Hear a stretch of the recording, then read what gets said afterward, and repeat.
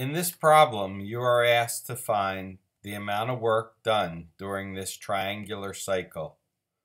The way to do this is to find the work done for each stage of this cycle. So for A to B, we do work equals P delta V.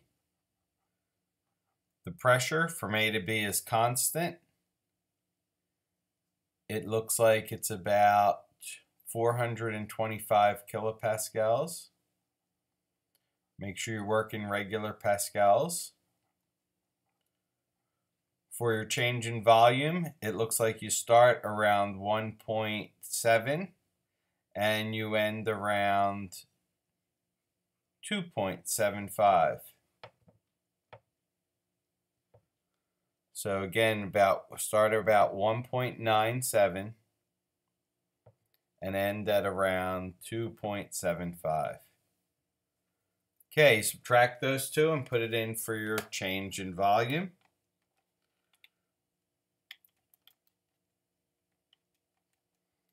So that's about 0.78. When you get your work, it's going to be negative because your gas expanded. The gas pushed the piston up. That's doing work to the environment. Energy is being lost from the gas. It turns out to be about minus 332 kilojoules worth of work. For B to C, there's no change in volume, so your work there is 0.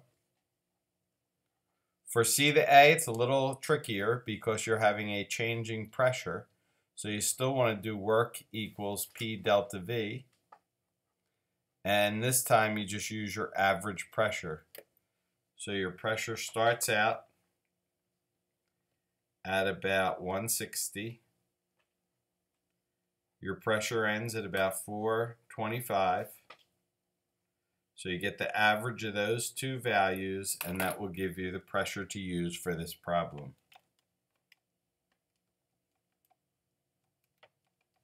So about 293. Again, that 293 is kilopascals. The change in volume is going to be the same change we had last time, 0.78. This time we're compressing the gas, so we're putting energy into the gas. So this time our work is going to be positive. And we get a work of 229 kilopascals.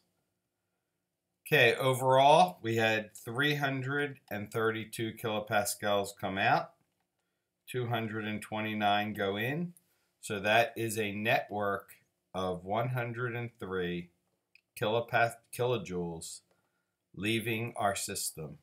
That is work done by the gas. That is energy lost by our system.